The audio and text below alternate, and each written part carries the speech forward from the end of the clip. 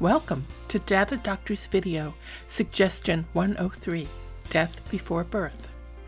Many times, suggestions for dates are generated by simple typos, other times by incorrect merges, or wrongly sourced information. Here is the public view of Laura Jordan's profile. As can be seen, her birth date of 1970 is after her death date of 1969. Hence the reason for Suggestion 103.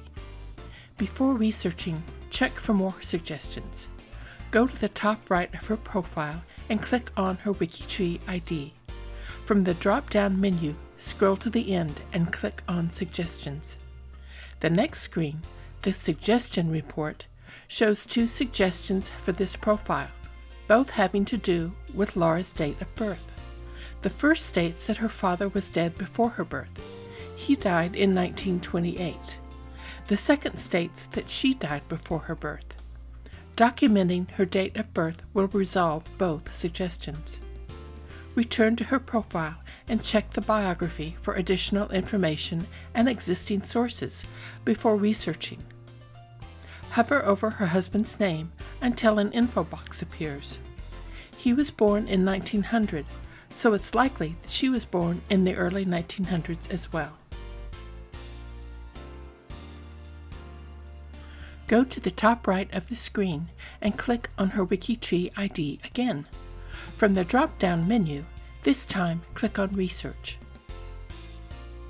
On the next screen, Root Search, her information is brought over from her profile. Since we know her birth date is wrong, delete it. Now let's look for sources. Since it is a free site, let's start with Family Search. Click on its link at the bottom. Note, you have to be logged into that site first. Family Search shows 2 entries for Laura. One, a 1910 U.S. Census, gives her year of birth as 1905. The second, a marriage record, gives her year of birth as 1906. Based on these sources, we can change her year of birth to an estimate of 1906. In the biography section, change the birth year to read around 1906. Next, add the sources to her biography. Go to the Family Search page and click on the U.S. Census. From the next screen, copy the record citation. On Laura's profile, position the cursor beside her birth date, since the source is documenting that date, and click the Inline Citation button. Paste the Family Search citation between the ref tags. Return to the Family Search page and click on the marriage record. From the next screen, copy the record citation. Again, on Laura's profile, place the cursor after the closing ref tag and click the Inline Citation button. Then copy and paste the Family Search citation between the ref tags. Click on the preview to make sure everything looks right.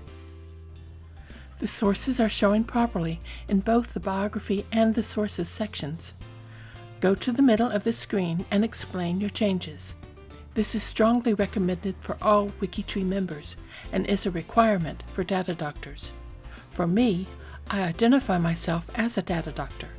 Copy the suggestion number and name and explain my changes. In this case, I corrected the birth year and added sources.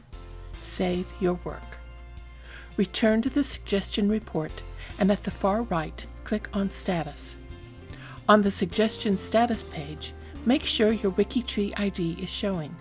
Next, check the other related suggestion, a father was dead before birth, since it has also been corrected. Select a status, in this case, corrected.